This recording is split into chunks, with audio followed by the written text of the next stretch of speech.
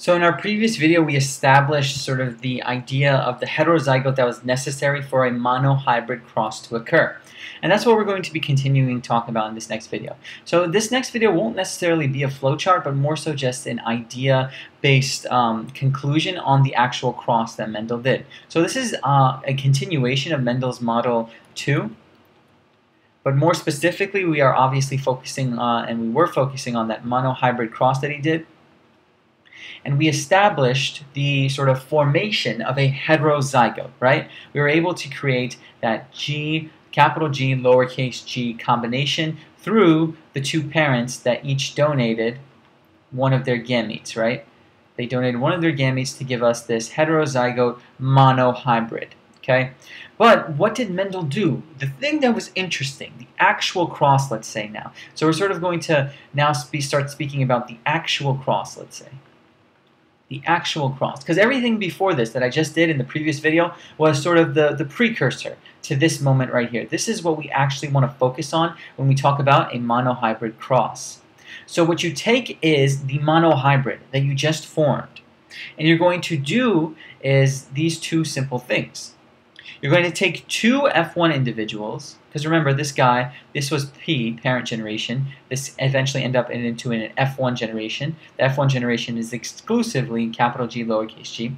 You're going to take two F1 individuals. So you're going to take two of these guys that come from this parent-parent cross. You're going to take two F1 individuals and cross them, sort of self-fertilize them, and cross them to get what is known as the F2. So I'm going to cross this with itself, let's say, or with another member that's the same exact genotype. And through this, you're going to now create the world-famous Punnett Square. Reginald Punnett was in charge and sort of created this idea of a Punnett Square. So you're going to create a Punnett Square based off of what we just said here. Take two F1 individuals, aka these guys, and cross them to get F2. So what I'm going to do is the most basic Punnett Square possible. And we're going to draw it out sort of on the side over here. What we're going to say is, if we have, so our overall goal is to cross G, lowercase g, with what? Another G, lowercase g. But I want to represent this more, let's say, genetically accurate, more accurately in terms of genetics. So what I'm going to do is, if I imagine this being parent 1, let's say this is a parent, let's say this is dad. And this is mom. Remember, this is now our F2 cross. This is no longer the original parents. These are two different parents now. We're going to cross them. What we're going to have is, let's say, a gamete from the dad. The dad has a possibility of giving you two different gametes, right? He can either give a capital G in one of his sperm cells, or he can give a lowercase g. He can't give both, right? Because it's haploid. All gametes are haploid, so we have to cut this in half, and we have to cut this in half. Same situation for mom. Her egg cell can either be this or this, depending on the way that meiosis happened. But how do we sort of encompass all of this? How do we figure out what the cross is actually going to be like? What are the chances of each of these things happening in the F2 generation? What we do is we sort of label out the idea of the possibilities. So we can say that the sperm from F1, meaning dad, his combination, his ability, can be either 1/2, let's say, I'll say 1/2 G, over here we'll write it, 1/2 G, capital, or he can give, there's a half chance that he gives 1/2 lowercase g, right? Because look, if you cut this in half, you have this, and that's what I'm representing here. This is from the sperm itself. So that's our option in terms of the father. So that is what we'll sort of box out over here, like this. So this is what dad can possibly give. But what about mom? In that situation, what we can say is that let's imagine that egg from mom will come over here. We'll say egg from F1. Because remember, this is our F1. This F1 has also this other possibility of giving us 1/2 G and another 1/2 lowercase g, the same exact sort of concept that we just did with dad, because we're crossing the same exact individuals together, but just one being mom and one being dad. So we've established this. Let Let me just portion this out like this. So now what you can sort of clearly see is our Punnett Square. We have, from mom, from the egg, the possibility, 50% chance of giving a capital G, thus the green phenotype, or a 50% chance of giving the lowercase g, thus the yellow phenotype. Same exact situation from the father's gamete, from the sperm. So what we do is we cross these, we multiply, and we figure out that because of this, we now have an offspring that will have a 1/4 chance of being capital G, capital G. Notice how I did 1/2 times 1/2. It gives us 1/4. This is a cross multiplication event giving us capital G, capital G. Let's do the same thing here. This is also going to be 1/4, but this time it's capital G from mom, from the egg, with a lowercase g from the father. Let's do this one.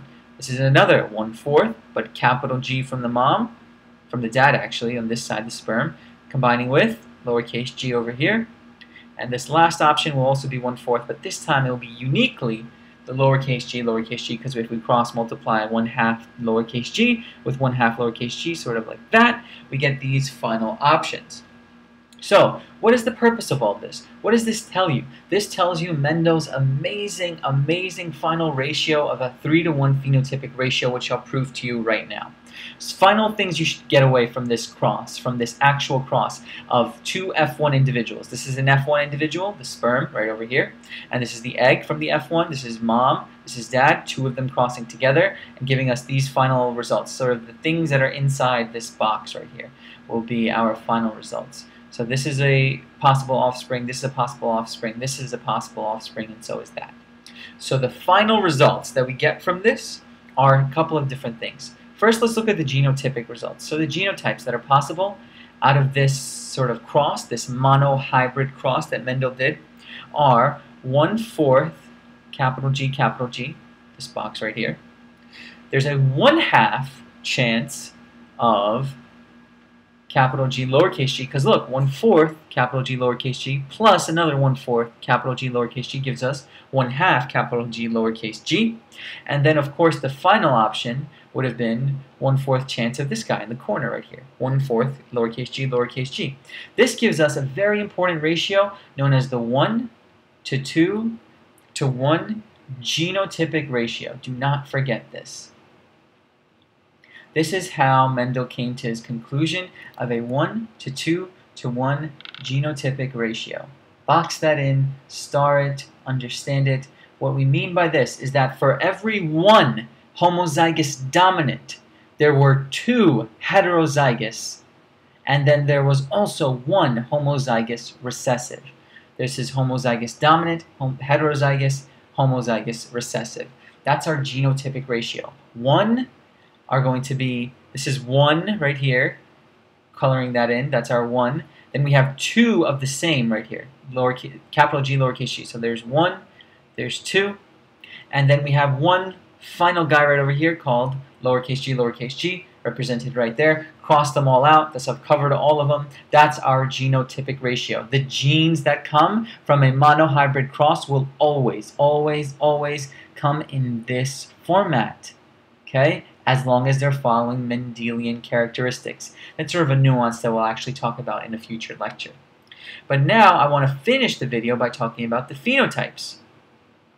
What good is all this information unless we know what actually it looks like in sort of reality? What ends up happening is that we get 3 green individuals, meaning that anybody in this sort of Punnett Square that I drew that had a capital G and something, it doesn't matter what, I'm going to put an underscore there, sort of like an empty box. Anything with a capital G will give us a green individual. I'll tell you, even though I crossed them out already, 3 times that opportunity came. Thus, there were 3 green individuals based off of our idea that green is dominant to the yellow recessive. But how many yellows were there? There were 1 yellow individual. And that guy was, by default, lowercase g. This gives us the world famous 3:1, not genotypic ratio, but phenotypic ratio. And that's another number, another ratio you should remember and understand how you get to it. For every 3 green, there's always going to be 1 yellow.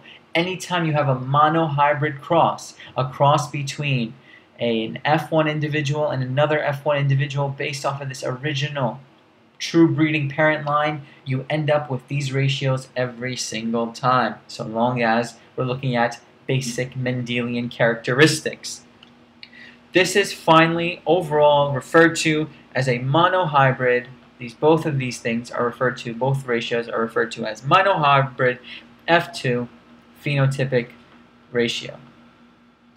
That is something you should know. You should think immediately. This is the result of a true breeding parent line creating a heterozygous F1 line that is then crossed with itself as shown over here to give us a monohybrid F2 phenotypic ratio of 3:1 and also a monohybrid F2 genotypic ratio of 1:2:1.